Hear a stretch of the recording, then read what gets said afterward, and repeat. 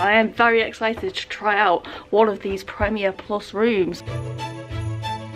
Gee, you eat cereal with a fork? Maintenance needed, room 1023, spotlight out.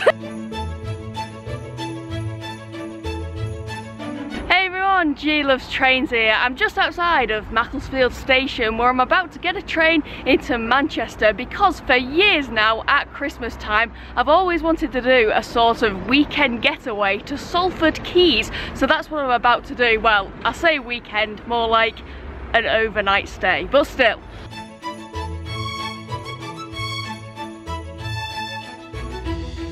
G Loves Trains was here 2020. I'm still waiting for Avanti West Coast to put my poster up at the top of the bridge over there.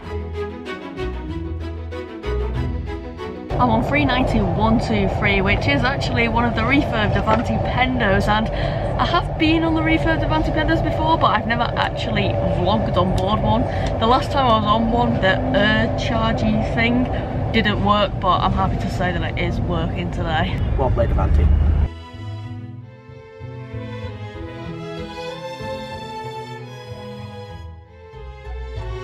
So we're now at Manchester Piccadilly, just going to get through the ticket barriers and then we're going to head down to the Metro Link and get a tram to MediaCityUK. I love this Christmas tree they've got up at the minute, and I am surprised though that those lights up there aren't lit up, unless they just come on during the dark. I'm not too sure. I'm glad to get down here in this bit because it was absolutely heaving up in the main concourse, but the tram to Media City that first was pulled in there was no way we was getting on that because it was just rammed. So we are going to wait another 12 minutes or whatever it is for the next one, and hopefully that service will be a lot quieter. Wish us luck. This is the second busiest tram I have ever been on. We're just making our way through the centre of Manchester now, where there are a load of Christmas markets on, and we did go to the ones at Piccadilly Gardens the other week, which were very busy, but it was fun to go to them because I've never actually been to them before.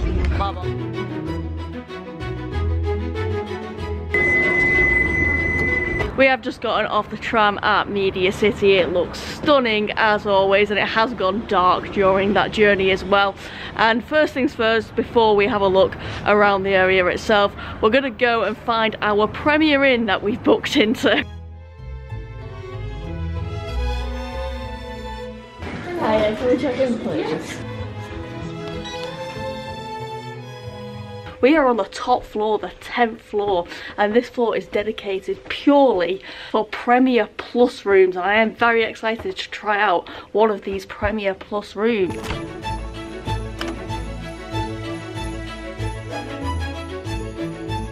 Well, immediately upon entering the room, it smells very new. I think it's the carpet, it's like a new carpet smell. I will give you a tour all the way around the room. I'm just going to take my coat off because it is a bit warm in here. Starting with the back of the door, we've got the fire procedure information. We have a peephole. Then we come around to some hooks. And the ironing board is actually hung up on one of the boards. Beside that, we've got the usual mirror and hair station, let's call it. There's a hairdryer. We have got a stool. You don't usually get these in the standard rooms. You have your usual wardrobe space, the iron. Wait, they don't usually have irons in Premier Inns. I've just thought. Got a spare towel in here as well, some hangers, and up here there is a bag which I guess contains pillows. Yes, it does. Happy to see a full-length mirror. I love checking myself out. Coming into the bedroom, we have, instead of like a luggage rack, it's more of a luggage soft bench, a TV, and then we come over to the desk. This is a different desk than the ones you usually get. It is a bit fancier, I'd say. There's a lamp. Something that is noticeably different about these rooms as well is this chair. It's like an office chair. It has wheels on it. You've got your usual plug sockets, USB ports, another mirror, a no smoking or vaping sign. We have a little like welcome pack of information that usually is just sitting out on the desk. Now this bit is pretty exciting because we do have an espresso coffee machine, which I do want to try out with the little coffee pods. They've also given us some milk chocolate. Do they? We get English tea, mint tea, Earl Grey tea, and then standard sugars and milks. We also have these like really big chubby glasses, which I like the look of, and the mugs are different to the ones you'd find in the standard rooms. They're like bumpy on the side. And last but not least, around the desk area, oh, there's a bin as well. That's not last but not least, but in here I believe there's a fridge. And they've even given us 1 bottle of water. Me and Louse will be fighting over that bottle of water later.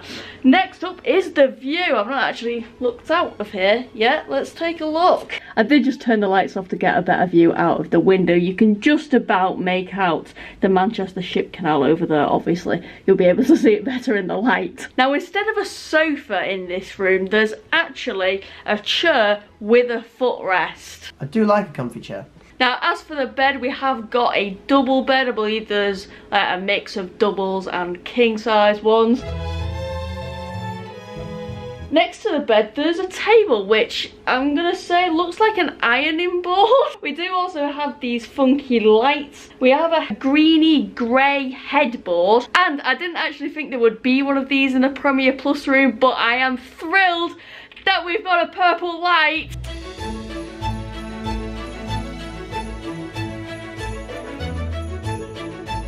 Round the other side of the bed, you've got a bedside table with a bit of storage space underneath it. We've got some artwork up here on the wall, like the look of that.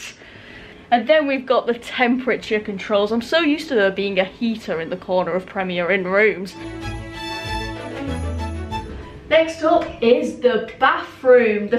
They filled the toilet rolls like I do in here. I do it with a little triangle as well. You've got a bath, a rainfall shower, big towel, little towel, bath mat. The differences with this bath is that instead of a shower curtain, you have got a shower screen. And instead of like the usual body wash shampoo that they put in the rooms, you've got separate dispensers, one for her and body wash and one for conditioner. Over by the sink area, there's me. There's a sink, would you believe, and instead of calling it soap, they've called it cleansing gel, and underneath we've got a super shiny bin. There's also this light thing here on the wall, which it looks like something. I can't think what it is. I know what you're thinking. Big curtain, big window? Yeah.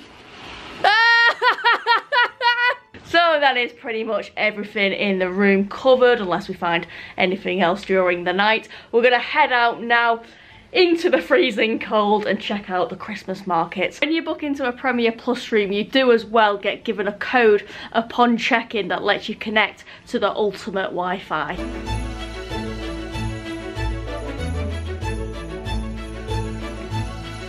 I get the feeling the markets have shut. Maybe it's something to do with it being a Sunday.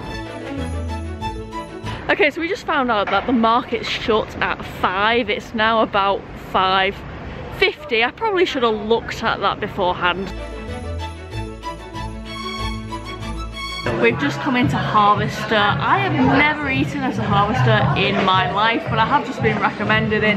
It's also very difficult to vlog in here because there's music playing.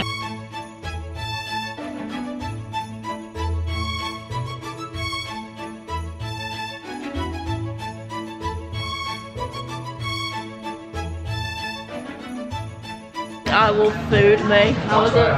Tastes absolutely fantastic. Okay, I actually like never usually get full, but for once I'm kind of fullish.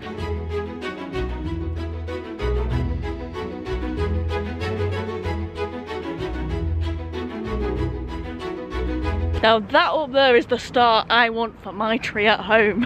How do I get one? Squishy babies!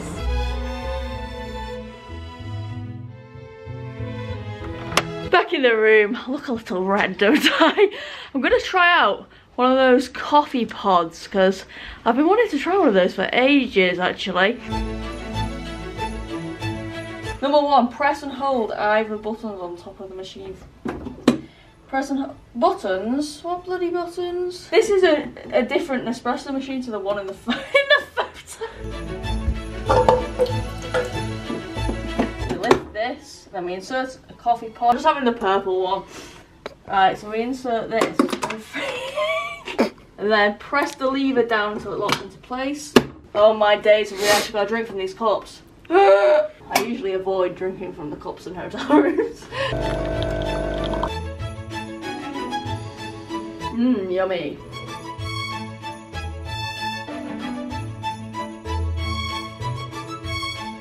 Now, light, don't let the purple light bite. Good morning, big brother. I had a splendid sleep, minus the farting and the snoring. But yes, it was very pleasant.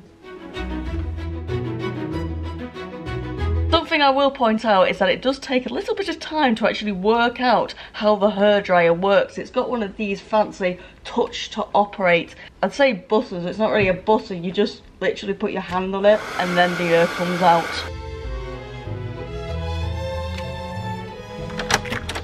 Something I don't get to do very much these days is go for breakfast in hotels because I'm always up super early to go vlogging. But today it's a different story. We are actually having the buffet.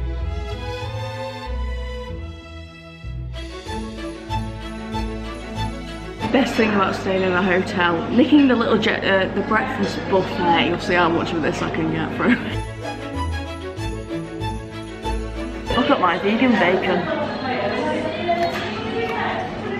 That's nice. How are the vegan sausages? Fantastic. Gee, you eat cereal with a fork? So the overall cost of the room itself for the night was £66.30 with two £9.50 breakfasts on top of that. That cost £85.30, which for an upgraded room I'd say is not too bad at all. Well, let's look at the view before we go. Oh yeah. Really does complement the flowing water outside. Good, this wall.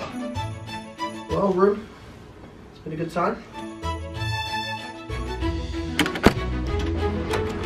See ya. Bye.